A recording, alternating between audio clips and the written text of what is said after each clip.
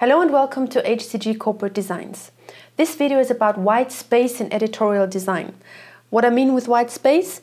Literally the white, empty space between graphics, pictures and text. Let me show you some examples.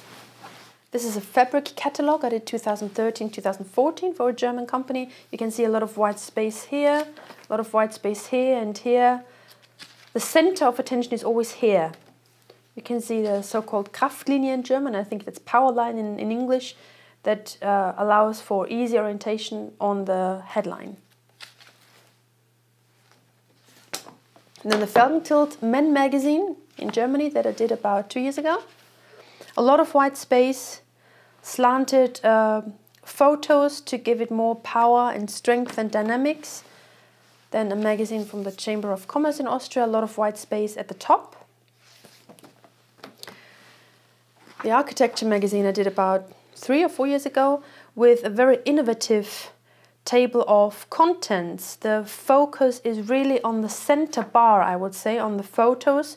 You have an easy orientation with the color bars and a lot of white space. So this should transport a feel of a light, open, breathing architecture loft, so to speak, which is perfect for an architecture magazine.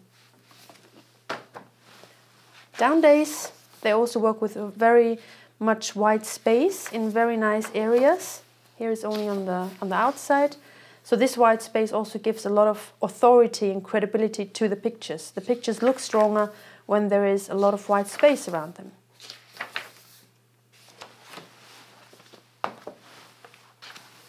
Or also here another example of white space. As you can see, white space is an important design element. It's often underestimated, but it has become more and more prominent over the past few years, and I think this is a very good thing. The great thing about white space, it gives the content much more room to breathe. White space gives the content more power, more strength, more weight, even more credibility, if you wish. And the readers have a much more pleasant reading experience because they don't have to go through cluttered pages, cluttered with a lot of text and pictures without any break, which is the white space.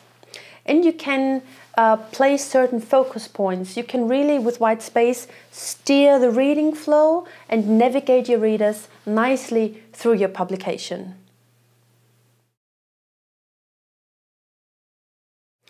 Working with white space requires guts. There are still people out there who consider white space as a useless waste of space, so you really have to be brave and have the guts to give your content more space to breathe. Working with white space can cost some extra money because you have a certain amount of text and pictures that you have to place, but if you want to include some white space, you have less space available for text and pictures. So either you decrease the amount of your content, or you simply spend a little bit more in the printing process with paper and more on postage. What is very important in print editorial designs, you have to have very good paper with very good opacity, meaning your paper has to be dense enough that the text from the back side doesn't shine through on the front side, so you destroy the white space on the front side.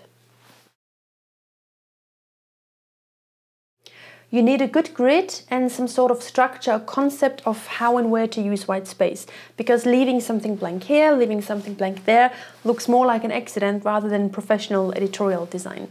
So having a structure is really a good idea when using white space.